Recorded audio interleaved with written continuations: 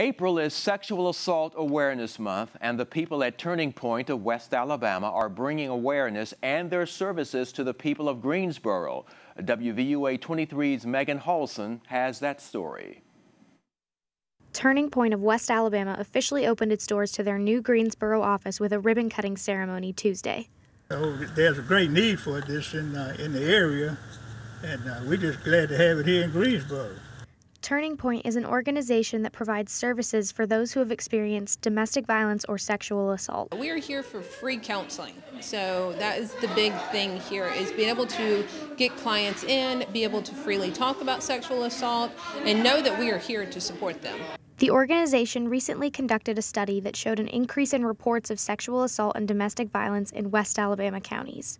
Volunteers at Turning Point hope their new Greensboro office and its services will help bring those numbers down.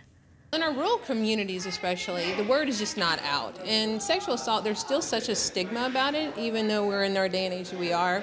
And so being able to talk about it openly brings more awareness. And the more awareness we have, the less violence we'll have. With the opening of this office, Turning Point now provides 9 counties in Alabama with the resources to help people overcome domestic violence and sexual assault. We're trying to reach our rural areas. Where main office is in Tuscaloosa, but the underserved population is here in outlying counties, and so we want to be available and access to these clients here.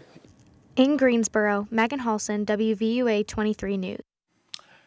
And Turning Point encourages anyone who has experienced sexual assault or domestic violence to call their hotline number.